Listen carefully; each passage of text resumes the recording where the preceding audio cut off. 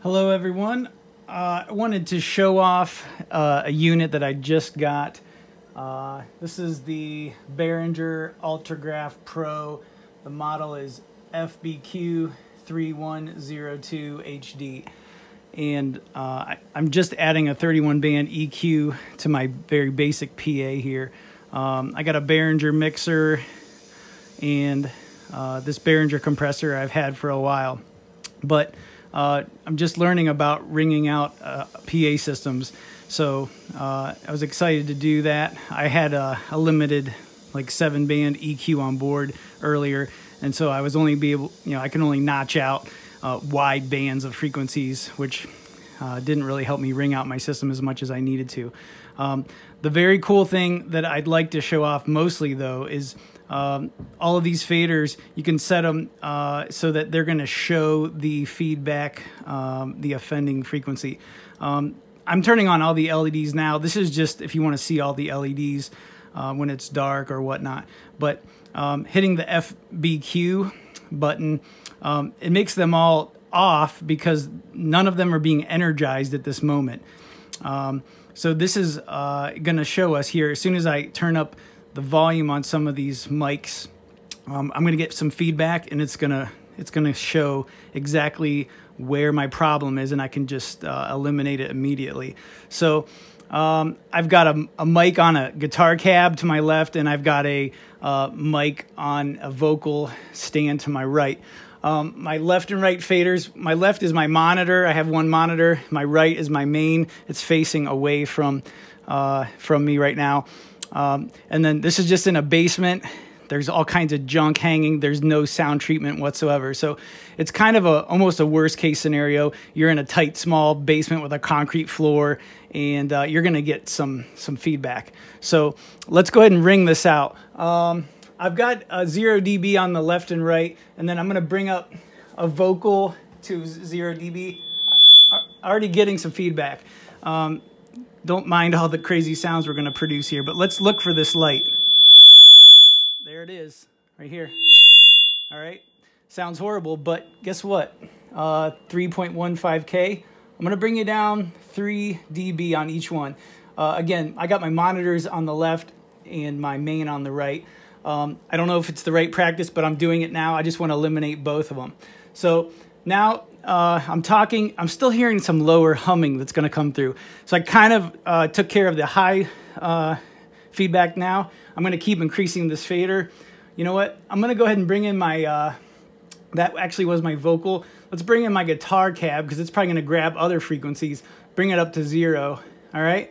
Check 1, 2. I hear a low one coming in.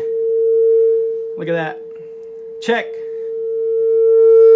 There it is. I mean, it's clear as day. It's 400. So let's just take 400 down by 3 dB. That's just the next line down. And let's keep bringing up some volumes. Check. Check 1, 2. There's a low one. Check. All right, these ones. And, you know, it was a little brighter on the top band here because this is my monitor. So I'm going to attack those by maybe 4 dB. And maybe I'll just hit these ones by like 2 dB because they weren't as bright. So again, even the intensity is kind of giving me some great feedback. No pun intended right there. Let's go ahead and bring up my vocal fader again. Again, I'm pushing these past 0 dB. They're up in the positives. Check. Check. All right, so I got some problems up in here. Let's bring these down. 3 dB. Let's do it again. Check. Check. Okay, we got some problems here. Let's bring those down a little bit more. Now, I know there's a limit to, you can't cut too much out or you're going to get some unnatural sounds, and I know you're kind of supposed to smooth these out. But this is just for showing the fact that I can just get much more of a clear presentation. Check. Check 1, 2. Check. Oh, that one jumped over there. Check. Check. Check. Okay, that's way up here, and I know that can hurt your ears a lot listening to that. I'm going to bring these down a little bit.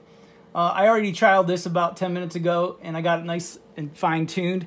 And I'll show you the A-B before and after just to show you how much of a difference that makes. All right, let's bring the guitar fader up again. Check, 1, 2, check. Check, 1, 2, check. All right, that's a 315. We haven't touched that one yet. Probably okay to do that. Check, check, check. 1.25, you're coming down. Check, check, check, check. All right, I've got my guitar maxed out on the fader up top here. I just have a low rumble. Not even enough that I bet when I stick to 0 dB, I'm not even gonna ever hear that. Okay, 0 and 0 on my vocal and my guitar. I'm gonna bring up left and right mains. Let's just see what else we can ring out. Check, 1, 2. Okay, here we go. And that's okay. Let's do it again. Check, 1, 2, check. All right, let's bring these guys down a little bit. Again, now I'm over 6 dB. That might be more noticeable to the audience. I'm not quite sure. Check, 1, 2. All right, this one was going. Check, 1, 2. All right, these guys are pretty hot. Again, so I'm cutting up into the higher, above the syllabants kind of portion. So be it. Check, 1, 2. All right, that was this one again. All right, so again, I'm ringing out way above 0 dB on my mixer, right? I'm probably +5, +10 region, where I'm not going to be doing that during a show or even my practice here. So I think I'm pretty good. I'm putting all these back to 0. Everything's 0 that I'm using up on my mixer. I'm going to go ahead and talk right into my vocal mic over here. Check, 1, 2. Check, 1, 2. I'm not hearing any overtones or weird stuff going on. Check, 1, 2. All right, that's cool. So that's great. Now let's A/B this thing and make the EQ. Well, let's take the EQ settings out of the mix and go back to where we were at the very beginning, because this thing was humming pretty bad. I bet you as soon as I turn this off, I'm going to take the EQ out of the chain. Check, 1, 2. Look at that.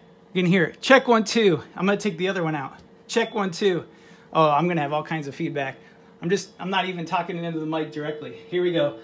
Check. Whoa. Check, 1, 2. It's all there. All that crap is still there lurking. So let's go ahead and engage our EQ again on both channels. And let's talk into the mic. Check, 1, 2. Check, 1, 2. No problems. No problems going on. Check. Check, 1, 2. So that's just really awesome. I've chased feedback on so many gigs, and I had no intelligence on what to do. I just kind of grabbed a mic and tried to point it away from the monitors as best as I could.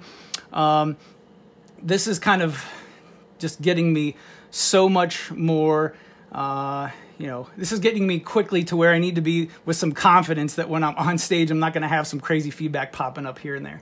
So just to make this thing look pretty, I'm going to turn off the FBQ, which is the feedback. It's like the RTA, real-time analyzer. This is just, now I could leave this here after I'm set up. I'm not going to touch it, but it looks kind of cool. If you play music, like just some MP3s through your system, and you have the FBQ on, it looks kind of pretty, and they like dance and this and that.